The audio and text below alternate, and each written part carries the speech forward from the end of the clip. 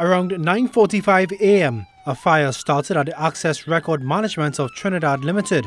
Fire officials were quickly called in to extinguish the blaze at Building 10, which is located on the southern side across from the bus route on the Fernandes Industrial Compound in Laventil.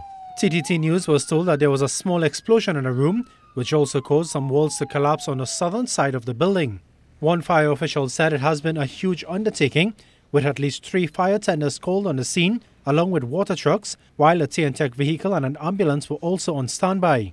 Up to news time, there were no injuries or fatalities reported.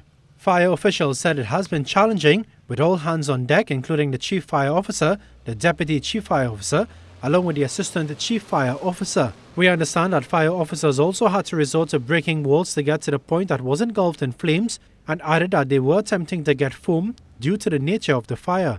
One official told us that the fire could take a few days to be completely extinguished. In a media release on Friday afternoon, WASA also confirmed that it deployed 3 water tankers to the scene to aid with firefighting efforts at the Fernandes compound. Sunil Lalla, TTT News.